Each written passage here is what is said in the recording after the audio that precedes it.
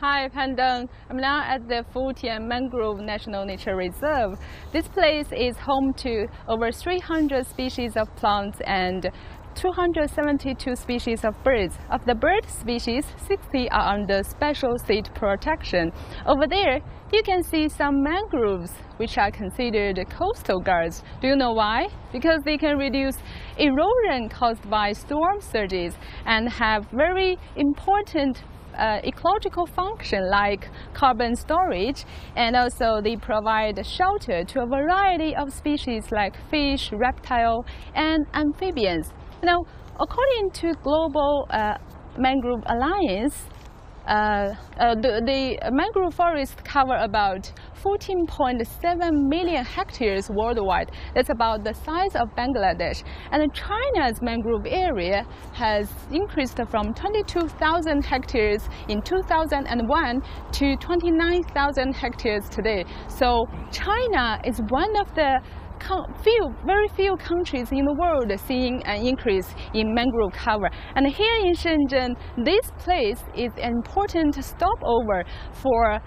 East Asia, Australasia flyway for nearly 100,000 migratory birds every winter. And this is one of the best spots in this park to watch those migratory birds. And here we can see some birds, and you can see these are the birds that frequently make a stopover here, and it also shows the in which month or season they will come here. Like this one called Himantopus. Take a closer look. It has very long red legs and a long thin black bill, and it has very glossy black and white body, so it's so beautiful. But we can only see it in winter and spring because it will come here from November to April. And also here with this telescope we can see some birds over there that our cameraman to move towards the water, so you can see as clearly as I do. Actually, I've talked with some experts here. They see most migratory birds only come in winter time. So do remember, if any of you want to meet these wonderful birds, please come here in winter.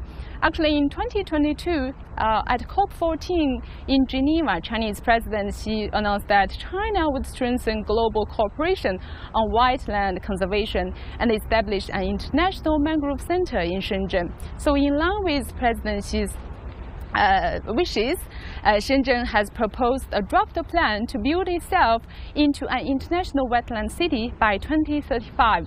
So experts see the efforts of Shenzhen and China as a whole can be highly significant for the conservation and scientific research of mangroves worldwide.